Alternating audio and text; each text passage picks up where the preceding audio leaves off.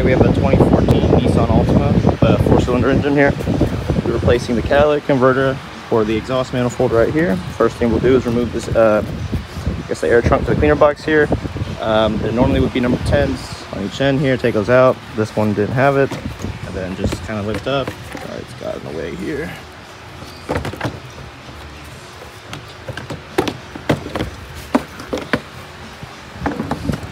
And it'll expose all those little heat shields and stuff. So we're gonna go ahead and get all these off too. Number 10s, 3 here, 2 right there at the bottom, I believe, and then 1 more at the bottom of that heat shield down there.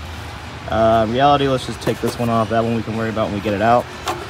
Go ahead and unplug the O2 sensor though. This is the upstream O2 sensor right here. We'll also go ahead and try to remove that first before taking it out, just because we'll have a little more leverage with it being, you know, on the engine still. So these 410s, 1, 2, 3, 4. Let's get those off this heat shield. Let's see, there's another one hiding somewhere. I don't think so. Let's get this off so we can expose it first. Okay, guys, with the heat shield removed, it exposes our nuts here on the block. So we can get that removed later, but we're gonna do the bottom first. I'm having trouble remove this, so I might have to just take it out of the vehicle and try to see if I can do something, because I don't have much room because my O2 sensor socket is kind of stripping and I don't want that to happen. So let's lift it up. So now we're at the bottom here. All we're gonna do is just remove 3 15mm nuts here all around. I've sprayed up WD-40 to make my life a little easier. So now I'm gonna go ahead and remove all this and then go back up top and finish up what we're doing. So we're back up top. I was able to get the O2 sensor out with another O2 sensor socket, but now we're just gonna remove it from the exhaust, remove it from the engine itself. It's gonna be 5 number 15 nuts all around, as you can see. All we gotta do is remove those and just literally go back and pull it straight up, and that's pretty much it. We'll transfer all these heat shields over to our new one.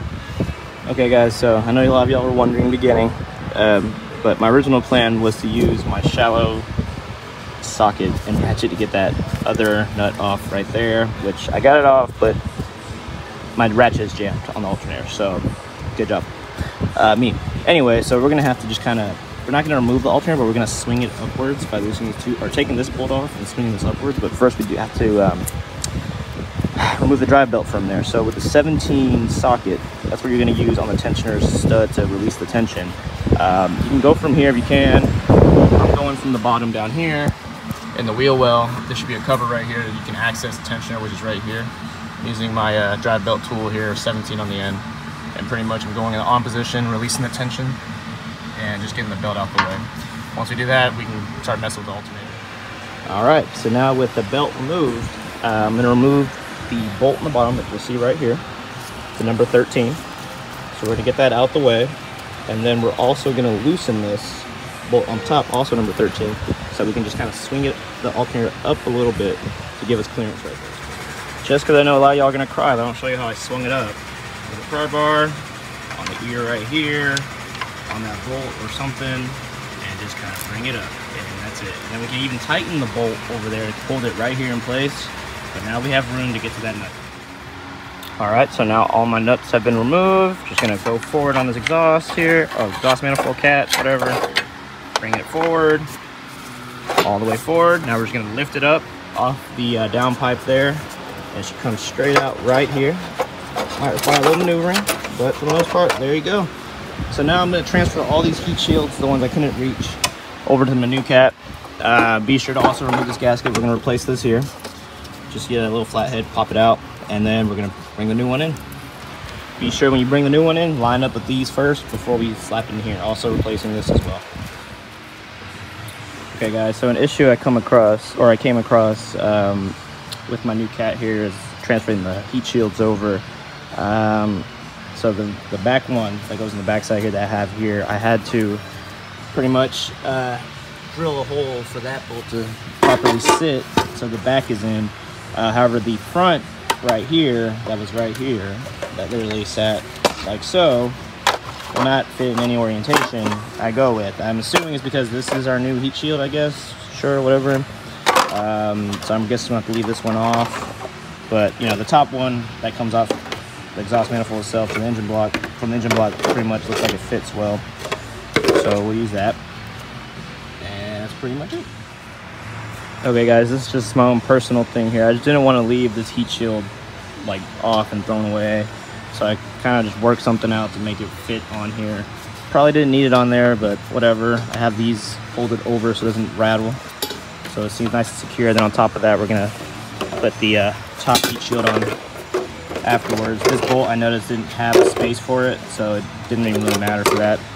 It's really only gonna be these three holding it, but enough where it doesn't rattle.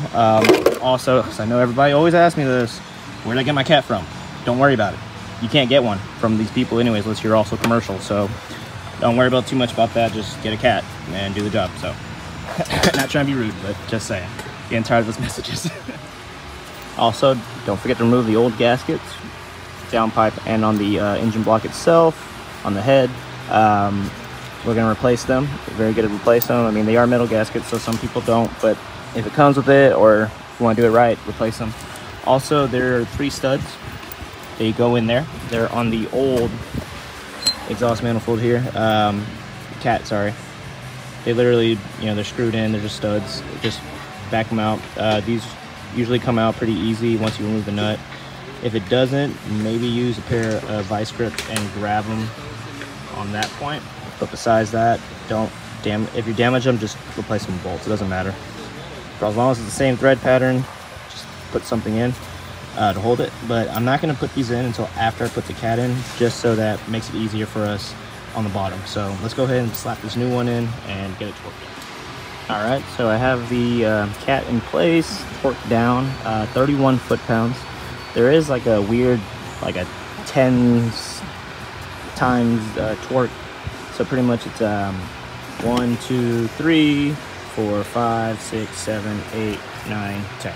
All at 31 foot-pounds, just going around that order. So pretty much done with that. I'm gonna throw the heat shields back on. I've already plugged in the O2 sensor here. We're gonna go ahead and put our alternator back in there, just tighten down the bolts. And then we're gonna go in the bottom. I'm gonna put the belt on at the same time I look at the vehicle, and torque down the last 3 nuts/studs down there on the downpipe for the cap here.